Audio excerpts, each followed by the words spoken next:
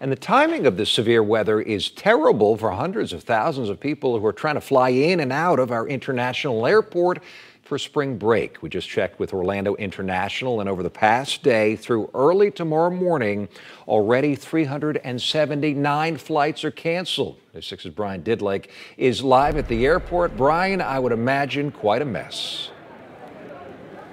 Yes, Eric, people tell me that this is a bad way to end their vacation. I'm standing in front of Southwest cancellation line. Just to give you an idea of how long this line is, I'm in the lobby area of OIA, and it wraps all the way to the lobby and loops all the way back around to where we see Southwest at the front of the cancellation line. And one passenger even told me that if they can't get out of here soon, they're considered driving home.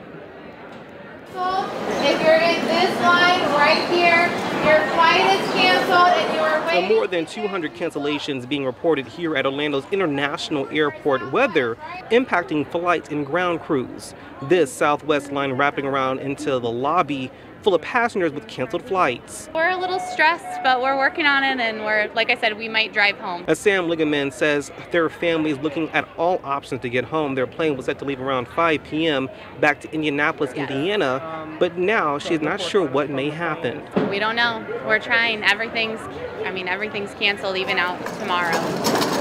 Others like Steve Hanna, he says they've been waiting in line for about 2 hours and is hoping to find an alternative route back home to Nebraska. We'll have to wait 3 days to get, but maybe we can fly to Chicago or anywhere right now. Just get on the airplane and go.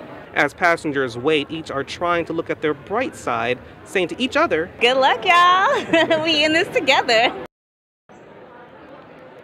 And as you can hear, each passenger is telling me that they're just trying to get home, and they'll just have to wait and see what Southwest tells them, what their airline is telling them on what they can do to expedite their way back home. But for now, we're live in Orlando. Brian Didlake getting results, News 6.